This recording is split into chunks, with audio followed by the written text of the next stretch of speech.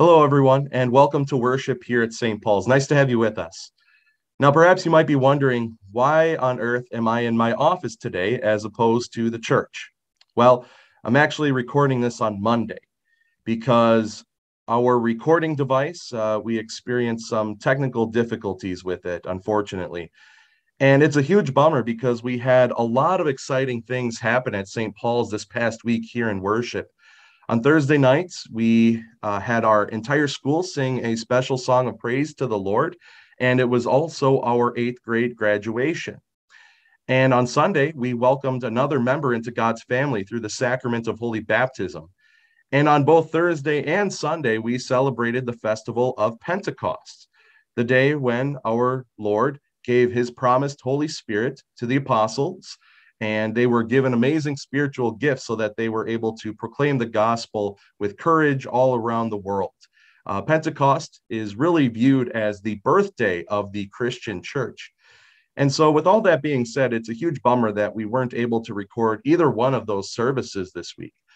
But I wanted to make it up to you. And so, what we'll do today is this: I will share with you the prayer of the day, and then all of the readings that we had for the Festival of Pentecost, with the sermon included.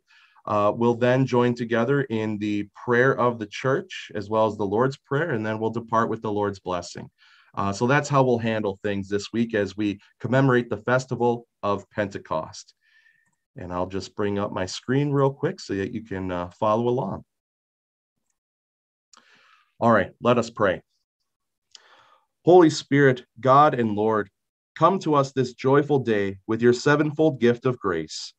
Rekindle in our hearts the holy fire of your love, that in a true and living faith we may tell abroad the glory of our Savior Jesus Christ, who lives and reigns with you and the Father, one God, now and forever. Amen.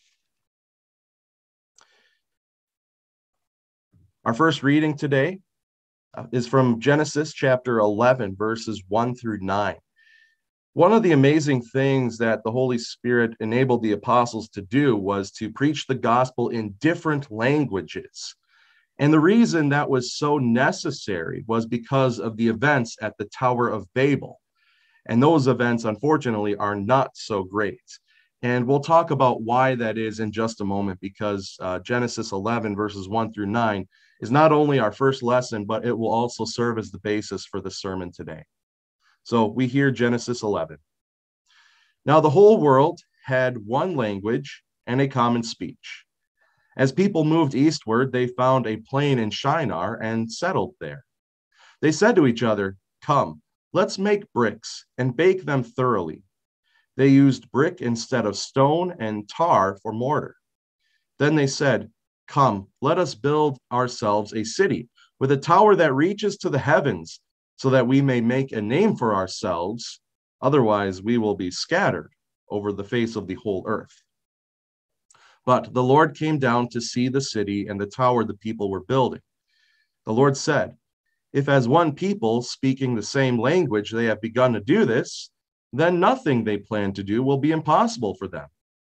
Come, let us go down and confuse their language so that they will not understand each other." So the Lord scattered them from over the face of the earth, and they stopped building the city. That is why it was called Babel, because there the Lord confused the language of the whole world. From there the Lord scattered them over the face of the whole earth. The word of the Lord. Thanks be to God. Our second lesson comes to us from the book of Acts, chapter 2, verses 1 through 21. Here we see the events of that first Pentecost, the day when the apostles received the Holy Spirit, and we see the birth of the Christian church. When the day of Pentecost came, they were all together in one place. Suddenly, a sound like the blowing of a violent wind came from heaven and filled the whole house where they were sitting. They saw what seemed to be tongues of fire that separated and came to rest on each of them. All of them were filled with the Holy Spirit and began to speak in other tongues as the Spirit enabled them. Now there were staying in Jerusalem God-fearing Jews from every nation under heaven. When they heard this sound, a crowd came together in bewilderment because each one heard their own language being spoken. Utterly amazed, they asked, "Aren't all these who are speaking Galileans? How then is it that each of us hears them in our own native language? Parthians, Medes, and Elamites, residents of Mesopotamia, Judea and Cappadocia, Pontus and Asia, Phrygia and Pamphylia, Egypt and the parts of Libya near Cyrene, visitors from Rome, both Jews and converts to Judaism, Cretans and Arabs. We hear them declaring the wonders of God in our own tongues." Amazed and perplexed, they asked one another, "What does this mean?" Some, however, made fun of them and said, "They have had too much wine." Then Peter stood up with the 11, raised his voice, and addressed the crowd. "Fellow Jews, and all of you who live in Jerusalem, let me explain this to you. Listen carefully to what I say. These people are not drunk as you suppose. It's only 9 a.m. No, this was what was spoken by the prophet Joel. In the last days, God says, I will pour out my spirit on all people. Your sons and daughters will prophesy. Your young men will see visions. Your old men will dream dreams. Even on my servants, both men and women, I will pour out my spirit in those days, and they will prophesy. I will show wonders in the heavens above and signs on the earth below, blood and fire and billows of smoke.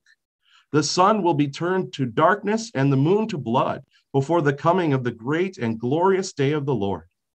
And everyone who calls on the name of the Lord will be saved." The word of the Lord. Thanks be to God. We now hear the Holy Gospel recorded for us in the Gospel of St. John, chapter 14, verses 23 through 27. Here we see Jesus promising his disciples the gift of the Holy Spirit. And of course, that promise would be fulfilled on Pentecost. Pentecost, by the way, happened 50 days after Jesus' resurrection, 10 days after Jesus ascended back into heaven.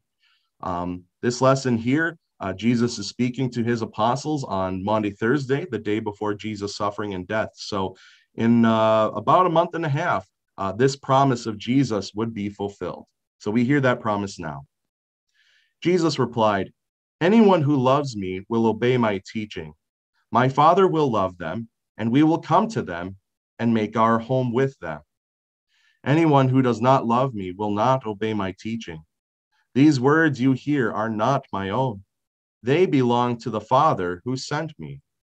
All this I have spoken while still with you. But the Advocate, the Holy Spirit, whom the Father will send in my name, will teach you all things and will remind you of everything I have said to you. Peace I leave with you. My peace I give you. I do not give to you as the world gives. Do not let your hearts be troubled, and do not be afraid." The Gospel of the Lord. Praise be to you, O Christ.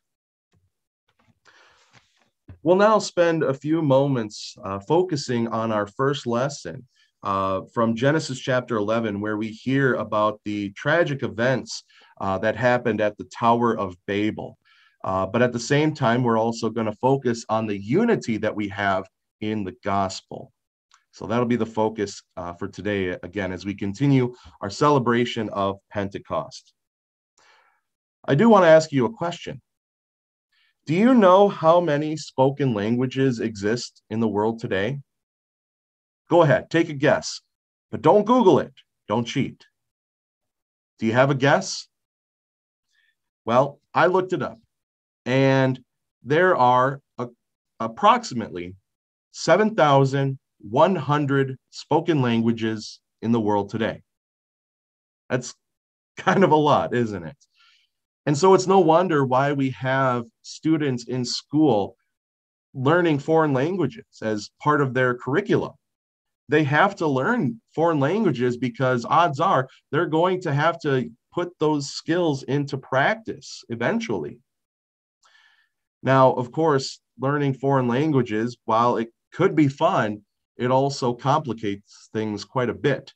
The language barrier definitely prohibits communication to a certain extent. Perhaps you're listening to someone speak a foreign language, and maybe you've studied this language a little bit, but you're nowhere close to being fluid in this language. And so maybe as you're listening to someone talk, you might misunderstand what they're saying. Or maybe you try to speak a foreign language, and again, you're not fluent in it. And so you try to say one thing, but then you end up saying a totally other thing, a totally different thing. So maybe you were trying to say in a different language, "You look lovely today." But by mistake, you ended up saying, "You look like a toilet today." Like I said, foreign languages certainly complicate things. Having so many different languages prohibits communication and understanding to a certain extent. And I should know a thing or two about that because I've had to study several different languages in order to be a pastor. But it really for me, it goes all the way back to second grade. My second grade teacher was Hispanic. And every Friday, she would teach us a lesson, a Spanish lesson. And then we were to complete a worksheet based on the lesson that she taught. Well, guess who was the last one done? All the time. Me. Without fail, I was always the last one done because I always struggled with it. And then fast forward to high school.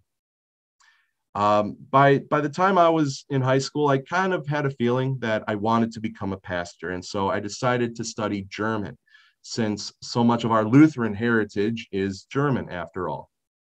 Well, German 1 my freshman year went so bad that I had to take German 1 again my sophomore year. I wish I was making that up. But anyway, I studied German all throughout my years in high school. And then college. I enrolled at Martin Luther College, which is where our synod trains its pastors and teachers. And of course, being a pastor, you have to study some languages. You have to study the 2 biblical languages, and then they also make you study 1 non-biblical language. And so I thought to myself, you know what?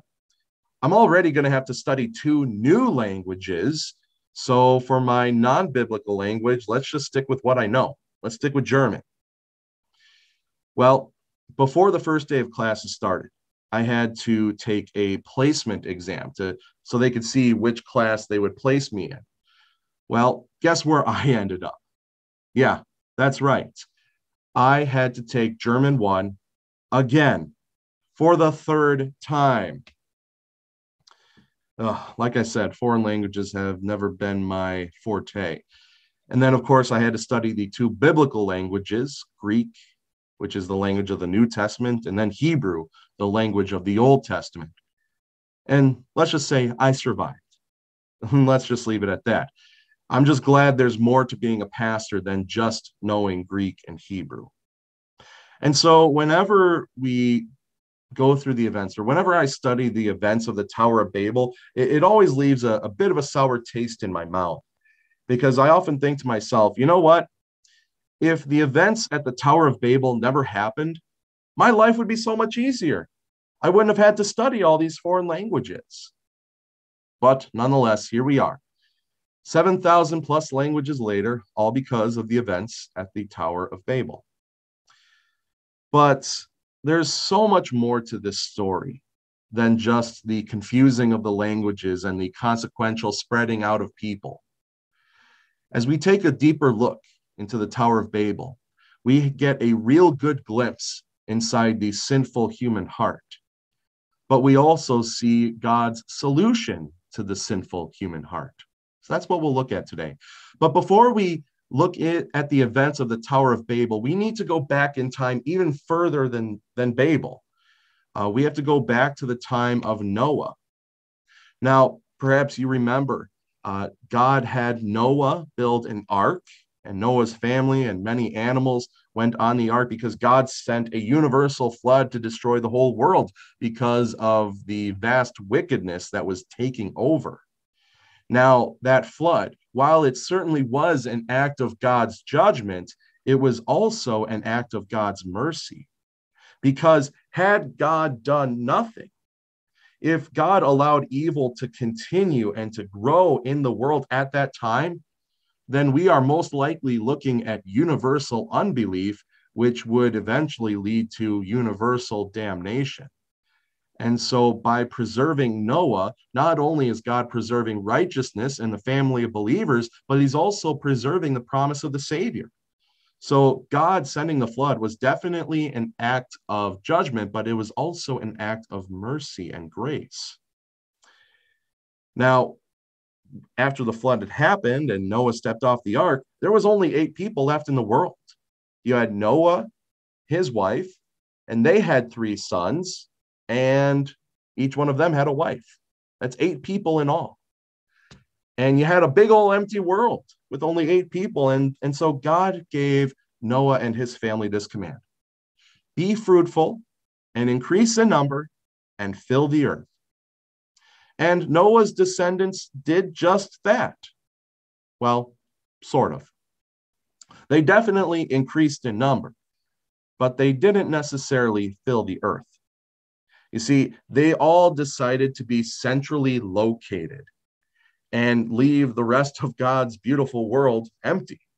They all lived in one place. Now, we can certainly understand how they would want to live in a fertile place where they would be very successful. And that is where they lived. They lived in a very fertile land where they would be successful. And again, we can appreciate that. But they had total disregard to God's command to fill the earth.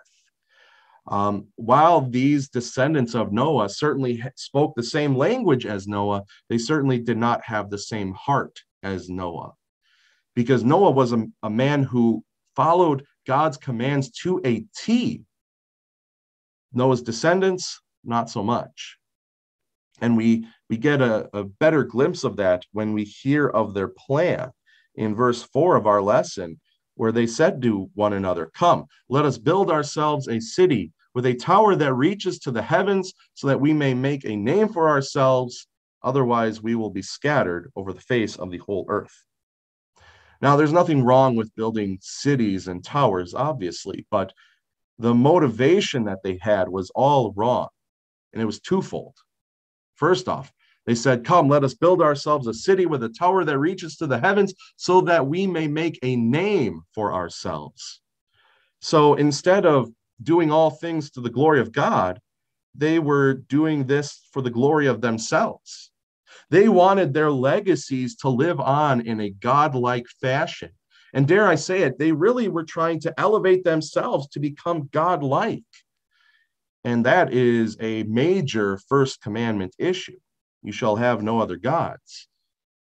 But then the other issue is this, right? They said, "Come, let us build ourselves a city with a tower that reaches to the heavens. Otherwise, we will be scattered over the face of the whole earth." Well, that's exactly what God wanted them to do, and they refused to do it. And so they came up with this plan, and they thought that they were able to prevent from God's will, they thought that they would be able to prevent God's will from being done. But as Psalm 2 says, "The one enthroned in heaven laughs, the Lord scoffs at them." Why could the Lord scoff and laugh at their plan? Well, it's because he's God. Nothing is going to stop his will from being done. He is going to do what he wants to do. But besides all that, God still cared for these people, and he was very concerned about the direction they were going. And God mentions why in verse 6. He said, "If as one people speaking the same language they have begun to do this, then nothing they plan to do will be impossible for them." Why is that a big deal? Well, because when people develop a godlike complex about themselves, then they forget about the great need that they have for God. And then that eventually leads to having no need for God whatsoever, which then leads to damnation in hell forever. So that's why their thought process was so dangerous. And that's why God intervened, so that he could save them from themselves. And how did he do that? Well, God said, come, let us go down and confuse their language so that they will not understand each other. Let us go down. That's a conversation between the three persons of the Trinity, Father, Son, and Holy Spirit. And we're going to celebrate that festival, the Festival of Holy Trinity next week. But that's for another day. But yeah, that's what God did. He confused the languages of the world. All of a sudden, people start talking, and now they cannot understand each other. And so now they had to stop everything. They had to stop building the city and stop building the tower. And that's why that unfinished tower and city was called Babel, because everyone was babbling on and no one could understand each other. So because of what God did, God's judgment now forced the people to spread out, fill the earth, and live with people that they could understand and trust. And that's why they now had to submit to God's will. God's judgment caused these people to understand that they are not invincible. They are not godlike whatsoever. They now had to realize that there was a force greater than themselves, and they had to submit to his will. And look at what their sin brought about. Their sin brought about separation from each other, but it further divided them from God. And that's exactly what sin does. Sin separates. Sin separates us from God. Sin separates us from God's people. And yet that's what we continue to gravitate to all the time. And that's why this lesson gives us such a good glimpse into the sinful human heart. Because when you really think about it, we're not all that different from the people at Babel. Because just like they did, we totally disregard what God's will is, and we choose to do our own thing. Even though God's commands are very clear to us, we totally disregard it and choose to do our thing. We choose to accomplish our will instead. Yes, Lord, I know you want me to be in worship regularly, but I have so many things going on. I got weekend sports tournaments. I've got my cabin up north. I need to catch up on my sleep. Yes, Lord, I know you want me to pray for our leaders, but quite frankly, our leaders are just dumb and some of them are just plain evil. How could I pray for people like that? Yes, Lord, I know that you want me to save sex for marriage, but I mean, everybody's doing it and we're not hurting anybody else. So what's the big deal? It's private anyway. You see, we're not all that different from the people of Babel, are we? We know what God's commands are. We know what God's word says, and yet we disregard it all the time. And every time we disregard God's word, we are doing just what the people of Babel did. We are elevating ourselves to be godlike figures, and we are pushing aside the true God. As a result of our sinful, selfish desires, we are further separated from God, and our sinful, selfish desires can even lead to separation from God's people. But just like the flood was also an act of judgment as well as mercy, so also God's acting here at the Tower of Babel. His actions were also an act of judgment and of mercy.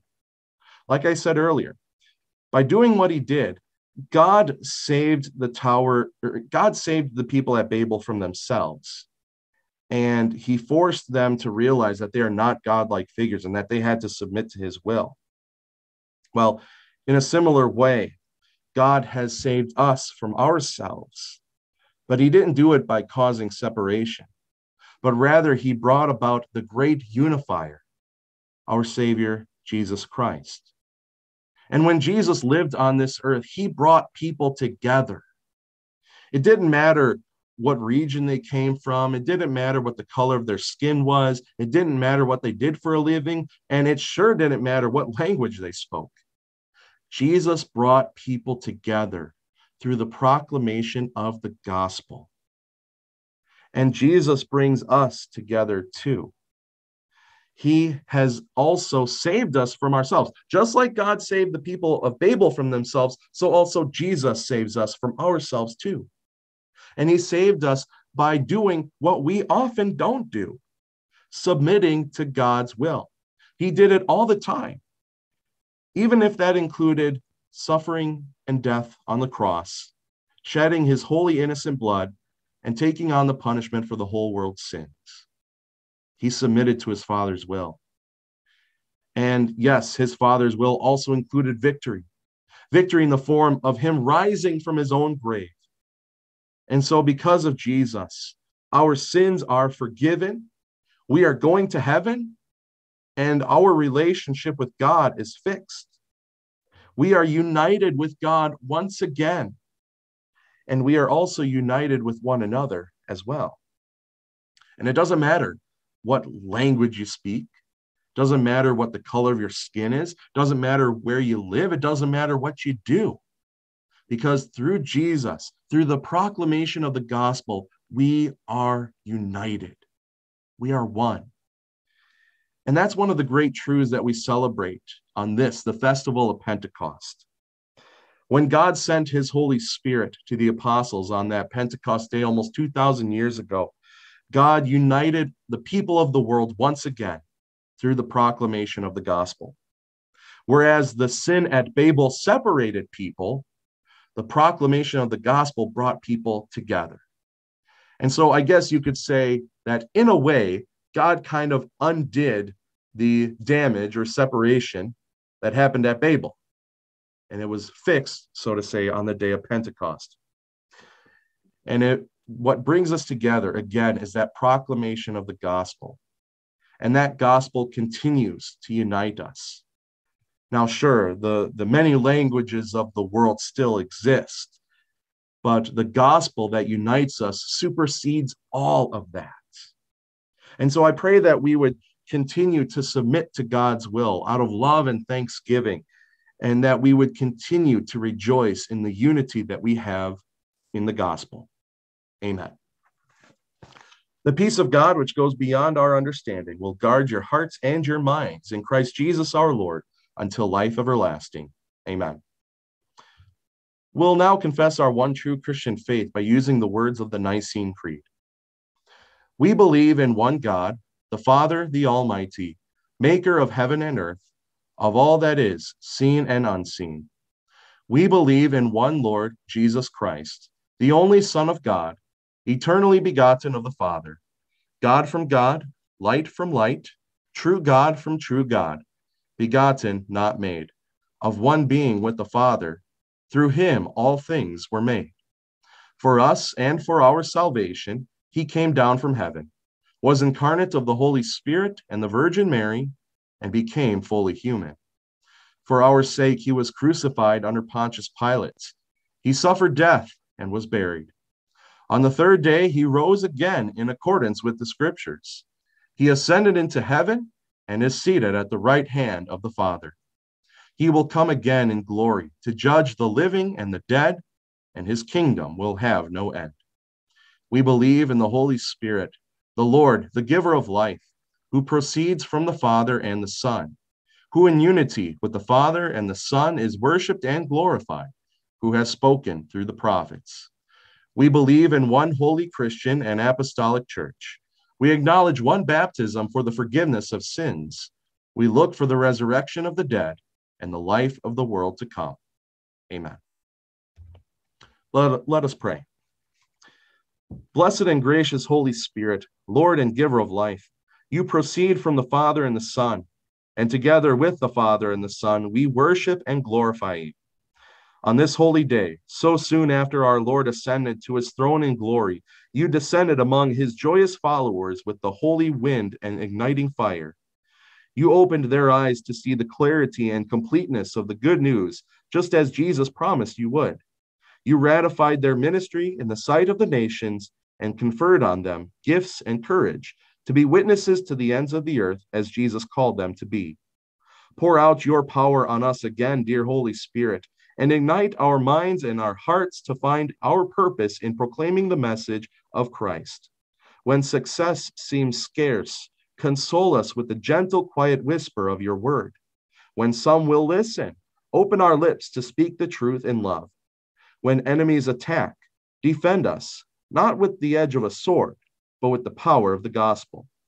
What we pray for ourselves, we pray for your whole church, and especially for those who go in our stead to many places around the world. Guide us deeper every day into the mysteries of Christ and enlarge our grasp of his will and ways. Provide insights to those who teach your word to others, that they may expound your truth carefully and precisely. Bless our schools as they prepare men and women to preach, teach, and model your love. Breathe into the hearts of those enduring serious afflictions, stubborn pain, and wrenching doubt, and renew them with your power. Bless especially Beverly Faust, who had a serious fall and was inflicted with injury. We ask that you would bless her a full and speedy recovery according to your good will. According to your design, dear Lord, grant to us another Pentecostal harvest, that multitudes from every nation, tribe, people, and language may join the assembly of the church to worship you and give you glory. Come, Holy Spirit, renew the hearts of your faithful people and kindle in us the fire of your love. Amen. We'll now join together in the Lord's Prayer. Our Father, who art in heaven, hallowed be thy name. Thy kingdom come, thy will be done on earth as it is in heaven. Give us this day our daily bread, and forgive us our trespasses, as we forgive those who trespass against us. And lead us not into temptation, but deliver us from evil. For thine is the kingdom, and the power, and the glory, forever and ever. Amen. The Lord bless you and keep you. The Lord make his face shine on you and be gracious to you. The Lord look on you with favor and give you peace. Amen.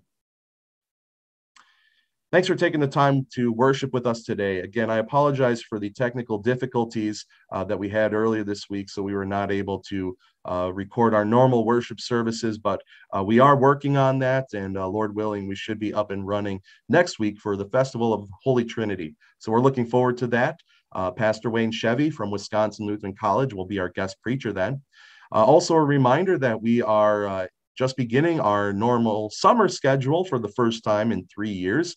So we still have our Thursday evening service at 6:30, followed by the one Sunday service at 9 a.m. And we will be having special fellowship times after the worship service with coffee and a whole bunch of goodies. So hopefully you can stick around and join us and hang out with your Christian family here at St. Paul's. We'd love to have you. So hopefully this time in God's word was a blessing to you. I pray for God's richest blessings on you, and may God be with you till we meet again.